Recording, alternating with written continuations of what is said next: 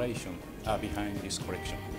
I was thinking about women who I think are very glamorous, but at the same time understated. So people who understand glamour but simplicity.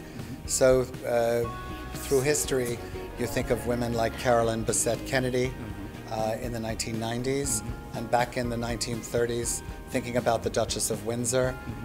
Very elegant, very chic women, but at the same time very restrained. Well, I think this collection was all about texture. Beautiful textures. So embroideries with feathers.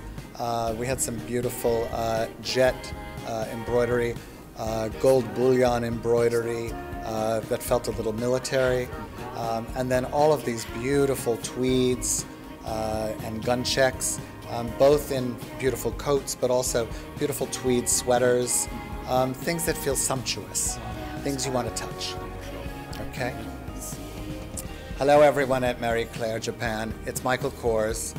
Remember, the greatest accessory you can have is confidence and knowing yourself and enjoying fashion and enjoying life.